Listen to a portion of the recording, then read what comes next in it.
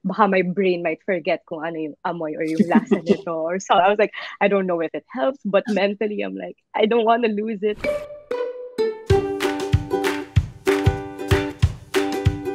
How is it beneficial for an individual po na nandun siya sa isang quarantine or isolation facility po?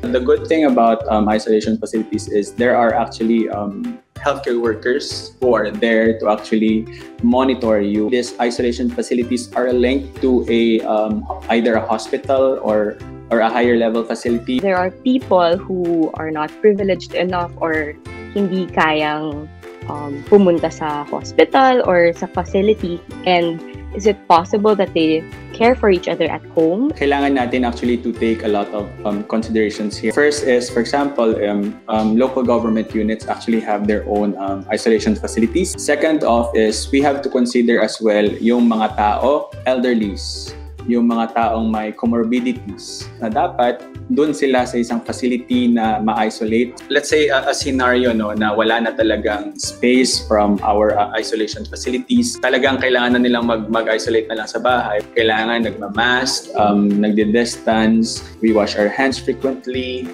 we disinfect high-touch surfaces, yung mga parating hinahawakan. We open our windows to allow fresh air to come in and out from the room.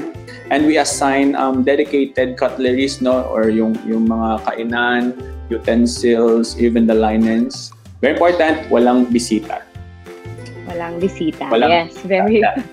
I am a fur parent, and I just want to know, are we allowed to be with their pets? Being a fur parent myself, so there's ongoing studies pa rin kasi for animals as well being able to transmit or get COVID-19. For now, I know it's gonna be hard kasi it's a source of joy as well. Definitely. for isolating, but of course we take into considerations na wag na lang muna, and we can reunite with our fur kids as well the moment we step in to our de-isolation criteria. Thank you so much for your time, Doc Nico.